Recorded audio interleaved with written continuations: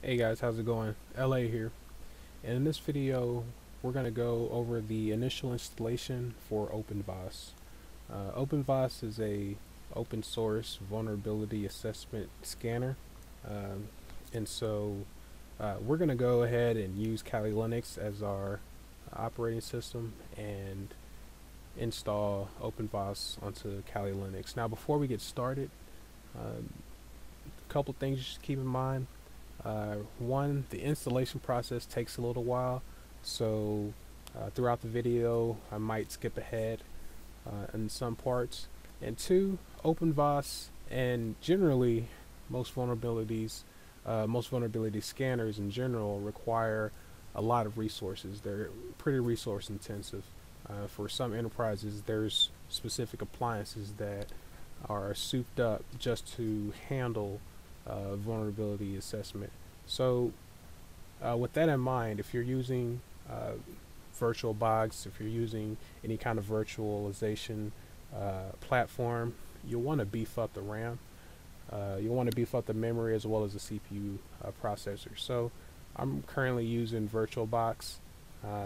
Right now the RAM that I have here, I believe is set to 8, or excuse me, I believe it's set to 6. Actually, no, it's set to 4. So there's 4 gigs set here. But regardless, you'll want to beat this up as much as possible. I currently have a maximum of 20, and I could probably push this out a little bit more. And my CPU processors, I have a maximum of 8, but I allocated 2 to this.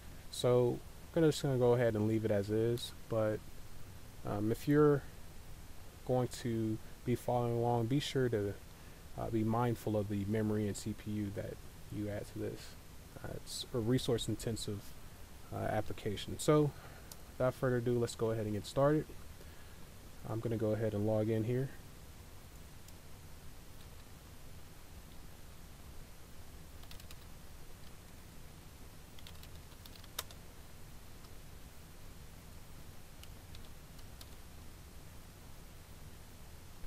Alright, so first things first, what we want to do is we want to install the OpenVAS setup. OpenVAS has a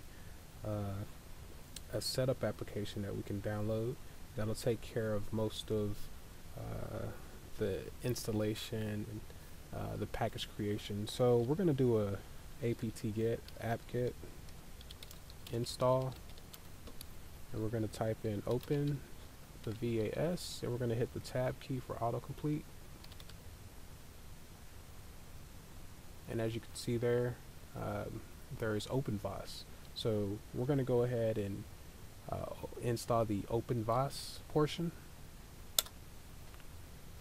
Now it's letting us know this is going to take approximately a gig of space. So go ahead and click on the yes, or type yes, and let that part download.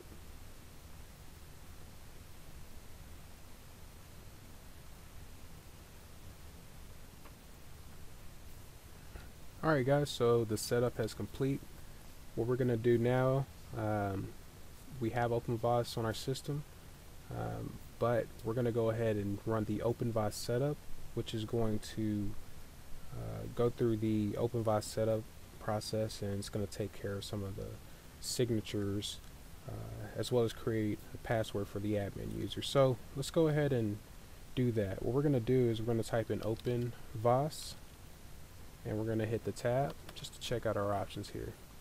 So we're looking at the OpenVAS setup that's right here, and we want to run that. So I'm going to go ahead and type a dash set up, let it autocomplete, and hit enter.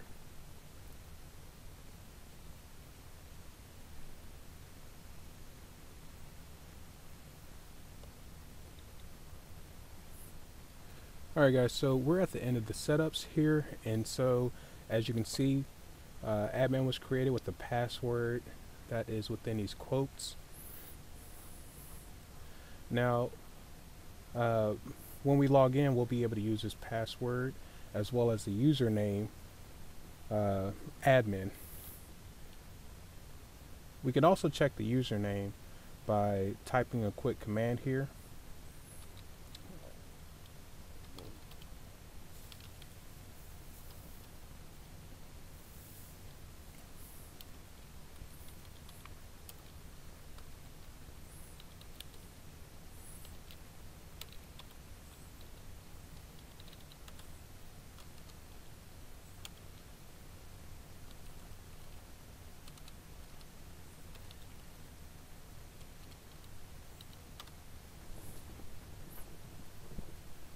as you can see, typing the command OpenVAS md get users will pull up the users that we have created.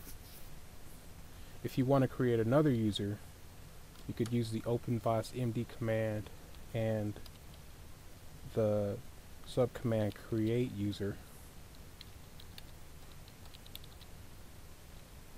followed by an equal sign and the name of the user.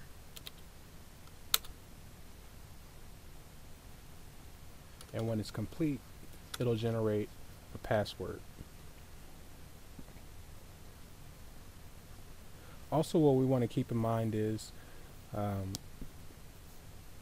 typically network services are disabled with Kali Linux, and so when you reboot and restart Kali Linux, a lot of services won't be enabled. OpenVAS is one of those services, and so what you'll need to do is you'll need to enable this service, and we can do that by typing OpenVAS followed by start.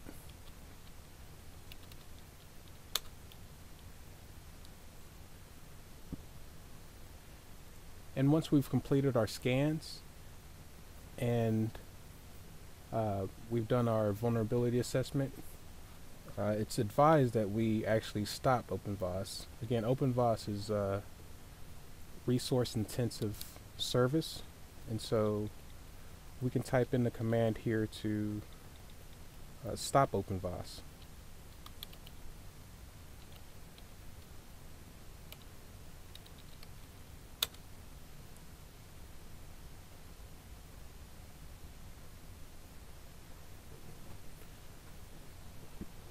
So OpenVAS start and OpenVAS stop will start and stop the service for OpenVAS.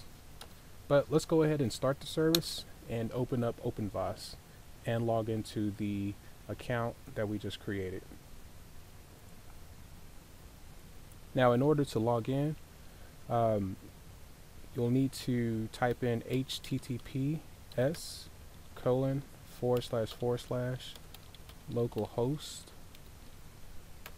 and we're going to be going to port 9392. Now, typically you're going to get a unsecure connection message. What you can do is you can go ahead and click on advanced and scroll down at the exception, confirm the security exception, and you'll be presented with the login screen. So I'm going to log in with the account that I created, and as you can see, the password is right here. I'm going to use this password by clicking copy and paste, and I'm going to log in.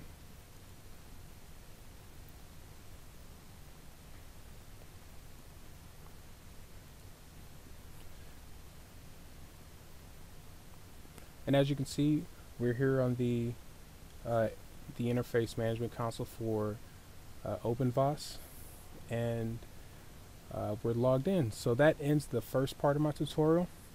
In the next part of the tutorial, we'll go through how we can start and kick off some vulnerability scans.